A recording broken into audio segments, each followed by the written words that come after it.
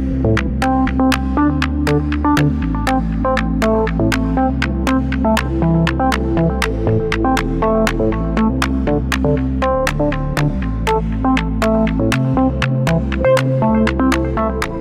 Trevor Smith and I work at Kirby's, and Kirby's is on the borders of Bedfordshire, Cambridgeshire and Northamptonshire too. And I've been selling LEXION combines since they came out in 1996, and I would think I've sold up to 200 machines. In 1996, when I first sold one of the first LEXIONs to a customer, the thing that got me was the radical improvement in output and the change in the machine from anything they'd previously made, i.e. the engine being removed from behind the cab to behind the grain tank, the introduction of 2 rotors instead of straw walkers, and the more horsepower, and the output changed phenomenally.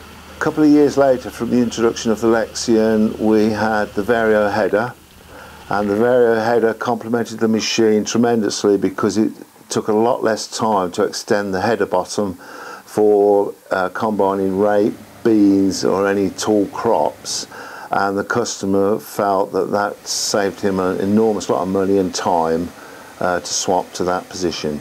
In the year 2000, I sold one of the first LEXION combines on tracks, and it proved to be one of the best inventions we'd had for combine harvesters, because most customers are interested in the compaction on the land, especially on heavy land and clay land, and the tracks solved all that because it brought the ground pressure down from 33 psi down to 11, and it also made the combine narrower, smoother to ride, and it was a big improvement.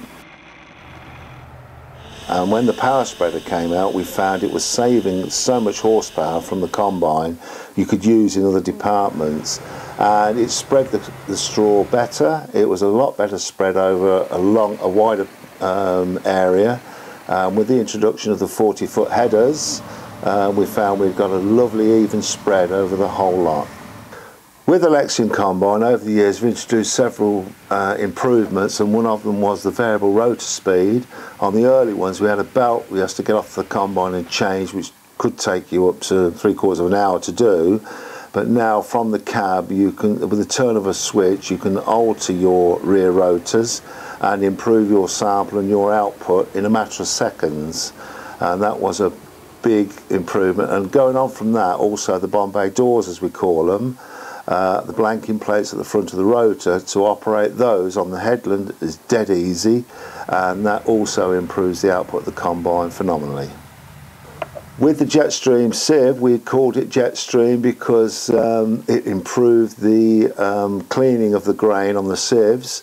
The combine introduced a bigger drop from the grain pan, which classifies the grain down to the sieves, and by extending that distance and upping the fan power, we found that the combines could increase their forward speed and output by quite some difference. The thing that improved the customer output and the ease of setting the combine up was the introduction of the window in the cab to see your returns. And as most operators will know, you have to see your returns, and on the CLAAS combine you've always been able to, but it's much easier now with a window. You just glance down to your right hand side, and that was a big feature. Going on from the 500 series, we introduced a 600, and the 600 was our flagship for many years. The output was improved by at least 20% over the 580, and everything was bigger. The grain elevators were bigger, the augers to take the grain away was bigger, there was more horsepower, and it became a machine for bigger acreages, and everybody thought the world of that machine. However, we've now surpassed that with the 700 series, which has introduced a newer cab, a wider cab, and more glass area to see what's going on. And we also introduced the CMOS to go in the cab, which is automatic setting of the machine as you're going along to improve everything, along with the new CBIS screen and the CBIS operation, incorporating the hotkey, which makes life so much easier for the operator. And also, not forgetting, we have now dynamic cooling, which draws clean air from the sky over the machine to keep it cleaner and cooler throughout the harvest, and also a reduction in horsepower requirement to operate the cooling system.